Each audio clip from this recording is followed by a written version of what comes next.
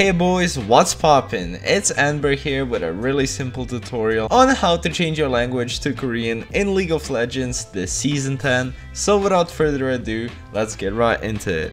So with season 10 starting a day ago, I've decided to make this compilation of videos on how to change your language in League of Legends. They are the latest guides you can find here. I'm basically doing this for 3 main languages people are looking for, which is Korean, Japanese, and Chinese. This is going to be the Korean version, so how to change your language to Korean. Next video will be how to change your language to Chinese, and then afterwards tomorrow I'll upload the same thing for the Chinese. This is all latest, so without further ado, let's get started. Okay, so here we are on the desktop. First things first, what I want to do is start my League of Legends just to show you guys my launcher. It's nothing really special, just a default launcher as you can see here. I'm playing on the US.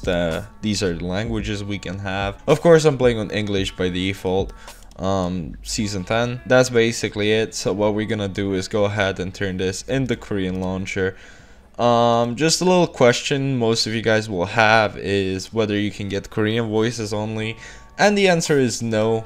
You can only get the entire launcher Korean, and that's about it. First things first, we're gonna locate our Riot Games directory. The way you'll do that is by right clicking on your League of Legends icon, click properties, open file location here, and click on Riot Games right here and League of Legends. That should be it. If you don't have League of Legends icon on your desktop for some reason, you're gonna open the Explorer, go to my computer, local disk C usually, that's where it is, Riot Games, League of Legends, and there you go. Do not click on Riot Client. This is where it will send you in the beginning. Even if you open file location from a icon, just do not go here. There's nothing to do here.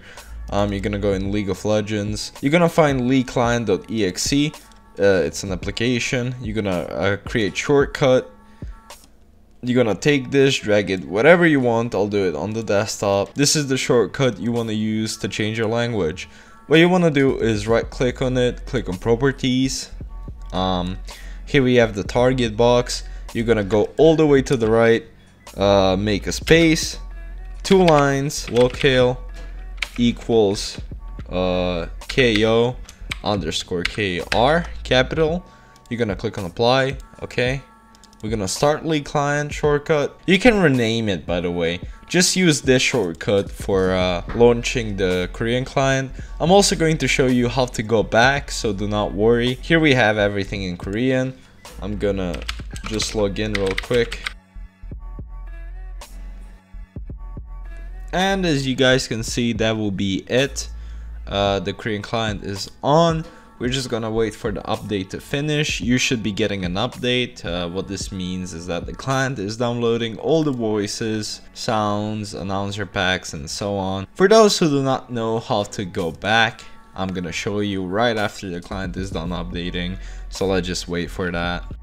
Okay, so a few hours passed, as you guys can see. I'm whispering because my girlfriend fell asleep, so it's a bit of an ASMR video right now.